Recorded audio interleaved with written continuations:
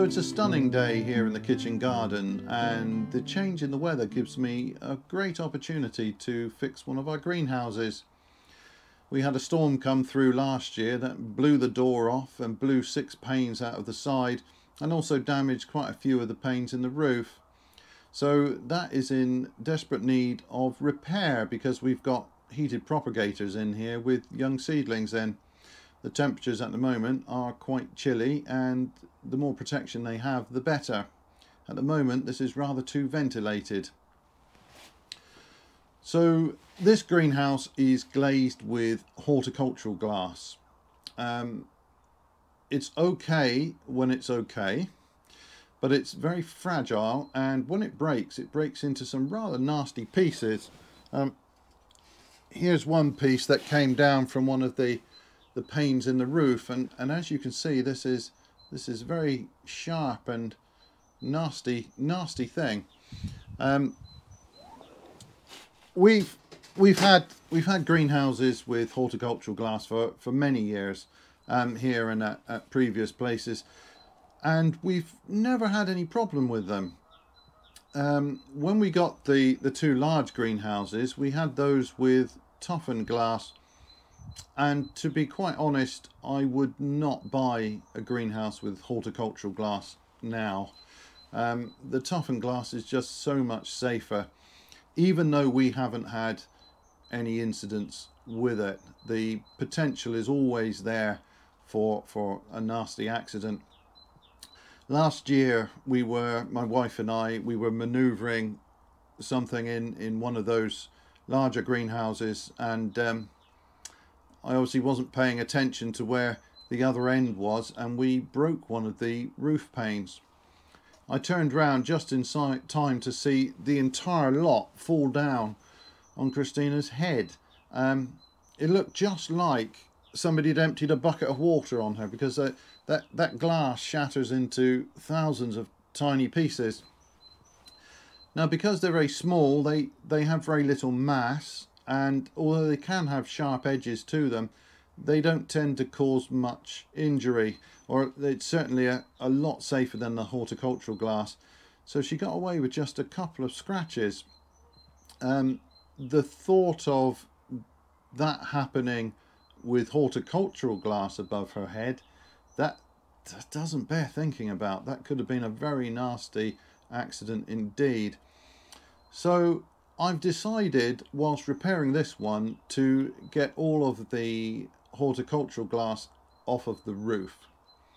That will at least make this greenhouse a little bit safer. We'll still have it in the sides, and as I've said, I've never had any incidents with the glazing before. Now, I think there are probably enough intact pieces in the roof to fill the hole we've got in the side. I need 6 panes there, but I think the roofing panes are 2 different sizes, and only one of those is correct. So I'll have to see when I've got it down, but I'm hoping I'll be able to fill in the side with the glass from the roof. That leaves the door and the roof, and to fix those I've got some polycarbonate. So you can get polycarbonate in all sorts of different thicknesses. The material I'm talking about is called twin wall polycarbonate, because it's basically 2 sheets with ribs between them. So you get some reasonable insulation with that material. I've got 4mm polycarbonate, and that's sort of a direct replacement for the glazing we've got here. You can use 10mm or other thicknesses, and they have their benefits too. If I were to buy a greenhouse now, I would certainly look at toughened glass rather than horticultural. I'm not a huge fan of the plastic, to be honest, and one of the benefits of a greenhouse is that the light transmission is very good through glass, and it's not so good through plastic. But on the other hand, the plastic produces a more diffuse light, and I think that can be rather beneficial. I always liked the property of the light in the polytunnel when we had it. that seemed to be quite handy, especially for young plants. They seem to enjoy that slightly more diffuse light. So it's not clear cut that one is better than the other. There are pros and cons with each option. The one thing I wouldn't do now is use horticultural glass unless I really had to. Of course, it's very much cheaper than toughened glass, and I did think about buying toughened glass to replace the glazing here, but it really is quite expensive, partly because it's very difficult to cut. It's very easy to cut this sort of glass. You only need to score it and snap it, but yeah, toughened glass is tricky to work, so that puts the cost up. The polycarbonate, on the other hand, is much more economical. So I got 10 sheets of that for around about £50. You do need a few other bits and bobs, some tapes to seal the edges, and I'll talk more about that when I come to fit the first sheet. The first job, though, is to get the old glazing out of the roof as carefully as I can. I will glove up for that because that can still have some rather sharp edges to it. Those old clips are a little bit tight, so I'm going to use a pair of pliers to help take them out.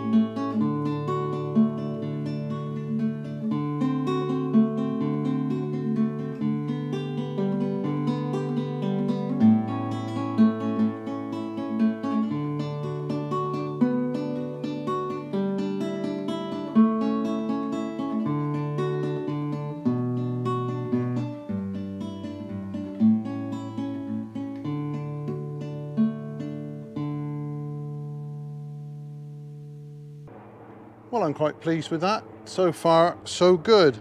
I've got all the panes down without breaking any more, and it looks like I've got plenty of the right size to finish reglazing the side of the greenhouse. The annoying bit was the windows. I think I have to take them apart in order to take the glazing out. I'll have a look at those later. But they actually slide down through the aluminium extrusion on the ridge, so they're a bit of a fiddle to get in and out, but well, it's all down now. There's so much moss on the windows that made it a little bit tricky to get them out, but I've never disturbed the moss. I really love it, and it's a shame I'm going to have to brush all of that out to fit the new glazing, but it'll come back in a few years' time. Well, the wind is picking up a little bit here now, and that's not ideal because this stuff is rather light and will be blown about, but since I've already got the glazing off the roof, I've got to finish this job. So I'm just going to measure out what I need. These are not the right size for these windows.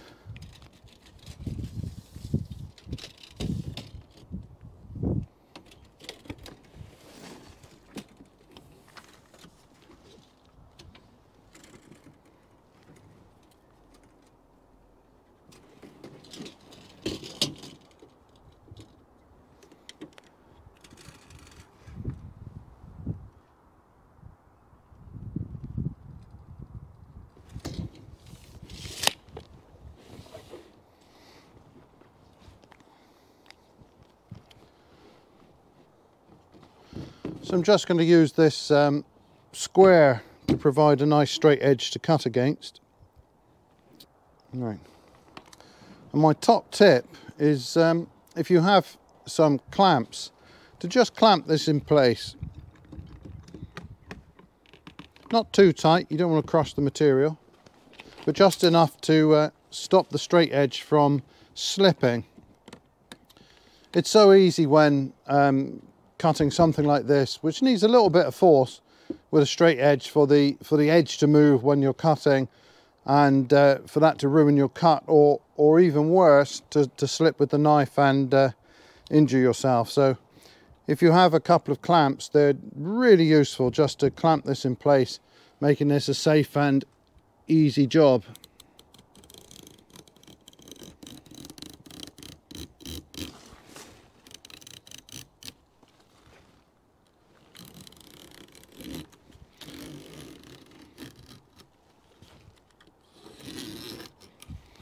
And there we go, a very neat cut.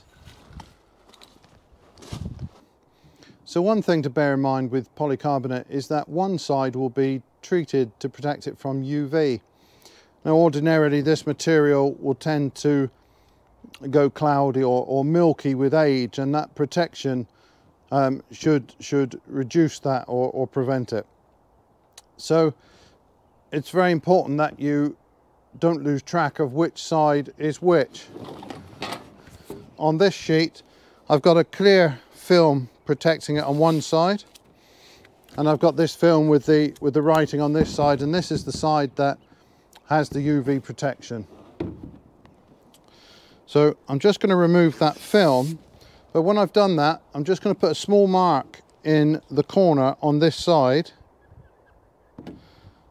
so that I don't forget which side I have to put uppermost when I fit them.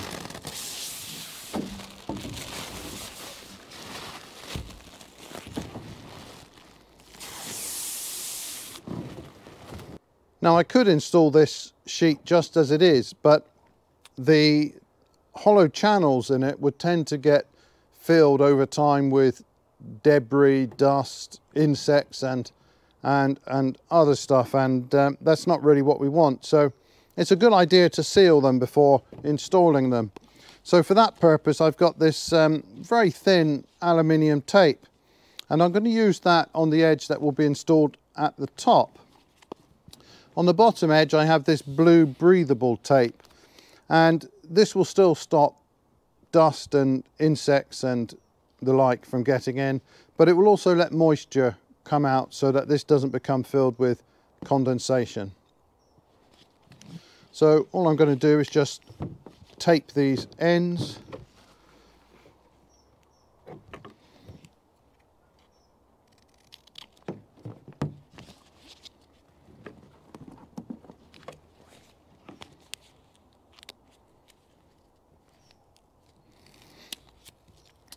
So this breather tape only has 2 bands of adhesive, there's none in the middle, so that it can let that air out.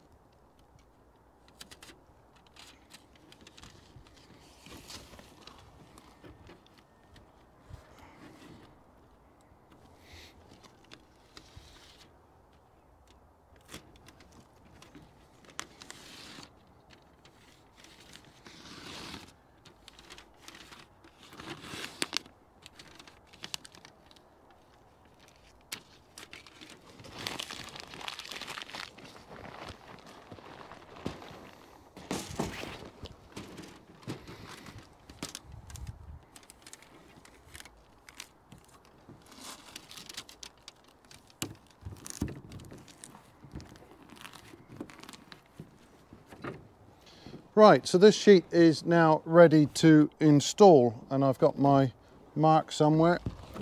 Yep, telling me which way up. So I'll just prepare the other 9 sheets and then I'll get to fitting them. So all of the sheets are now cut and the ends have been taped. It's a fiddly job and it's not the neatest work in the world either. They do look a wee bit ugly as well, I must confess. I'm really not sure what I think about this material. It's probably a reasonable solution for this greenhouse, certainly at the moment, and I don't want to put horticultural glass back in there, but I'll just have to see how it does over the coming year. Well, the sun has long since dipped below our hedgerow and it won't be long before it's dark.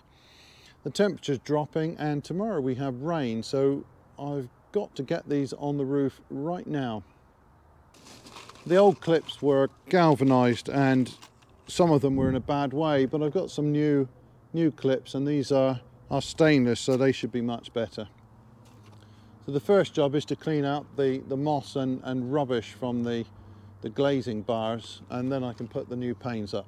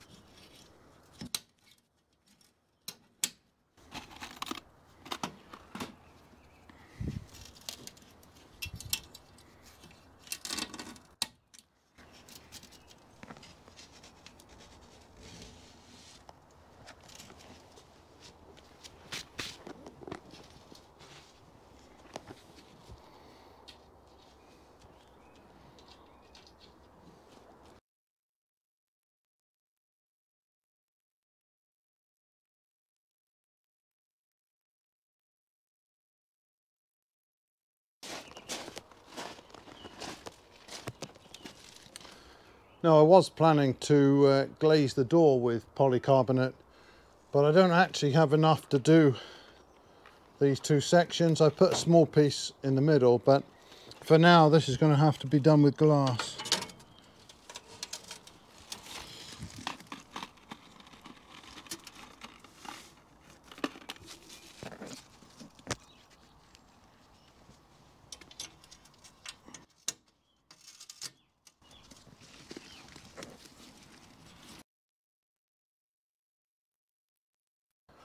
So that job's done now, and just in the nick of time. in about 5 or 10 minutes it's going to be proper dark out here. I hope the glazing does stay in place, but we'll have to reserve judgment until the first storm blows through. In any event, I'm going to clear up my tools while I can still see where they are and head indoors for a nice hot cup of tea. So I wasn't that happy with how these panels fitted on the greenhouse. They are so flexible that I was very worried that a strong gust of wind, if it got into the greenhouse through the open door or the vents, would cause these panels to bend enough to pop out of the clips. Possibly also a strong wind blowing on the panels themselves might cause them to belly inwards and similarly pop the clips. Now those glazing clips work very well for glass, but the glass is rigid. This stuff is so flexible, it's so easy just to push it out. So the next day I made one small modification. Then I came back yesterday and did some more extensive work. So the first thing was to secure this bottom edge of the panel. So this panel just rests on this ledge that's part of the aluminium extrusion. So there's nothing to hold this in place except the glazing clips on each side. So all I did here is in the middle I drilled a small hole and inserted a flange self-tapping screw, and that just stops this panel from popping up here. Well, I was a lot happier having done that, but the next day I decided that probably wasn't sufficient. And I have read posts where people are talking about bonding the panels down with silicone or some other sort of adhesive. That would require me to clean up this frame quite considerably, and it certainly wants to be dry when doing that. So that's not ideal, and also it makes it very difficult to take one out if you ever need to.